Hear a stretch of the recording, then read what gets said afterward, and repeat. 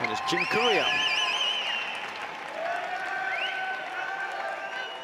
Nick, you've often said this is your favorite court in the whole world to play in. What did it feel like tonight for you to walk back out here in 2021?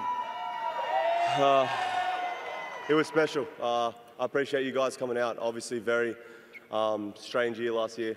We all overcame it together, I think, to make this possible. And I'm just super appreciative of you guys coming out here. It was amazing. It felt normal, to be honest. You guys were going nuts, and it was good to see. So hopefully we can continue it.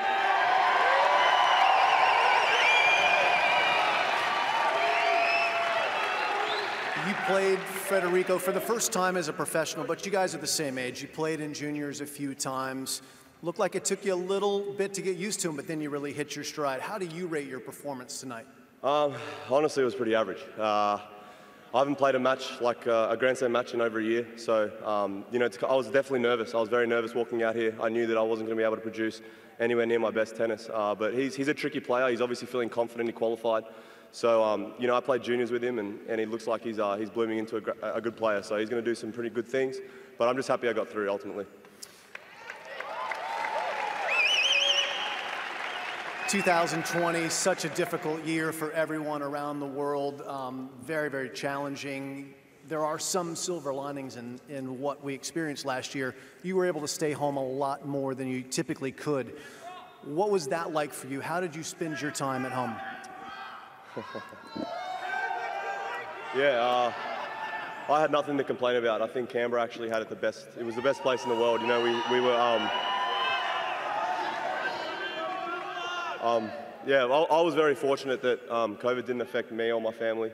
But yeah, Canberra didn't have a case for over 6 months, so we were very lucky there. And I was able to just spend some time with my family, and yeah, it was really fun. I use it as a massive reset, and I'm just glad to be back out here.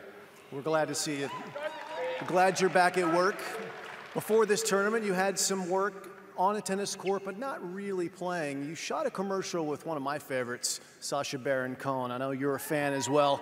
And he plays an unruly chair umpire. What was that experience like, working with Sacha on the tennis court?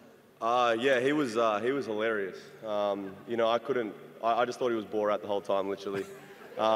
But it was definitely one of my favorite experiences, and I saw it today for the first time, the little snippet on Instagram, so it was fun. You guys should check it out. There it is. Were you able to keep a straight face when you were shooting this, or you just bust out with all kinds of outtakes? He was nuts. Like, it was for 4 hours straight. He was just saying some outrageous things. It was pretty funny, but it was a lot of fun. Well, we're glad to see you back, and obviously it's great to have Sacha involved with tennis. Back to the tennis. Your next round against a player you have played before, Ugo Humbert. He won today. You said it. You weren't expecting your best tennis. Are you ready to deliver that in the next round? We'll see. Hopefully, he's an amazing player. I think he's one of the most improved players from last year. He won a couple titles, I think. So it's going to be very tricky. But I'm not thinking about that. I just want to get home and just relax and chill out. Well, go do that. Well done. We'll look forward to seeing you most likely right back here on John Cameron. Nick Kyrgios, everyone.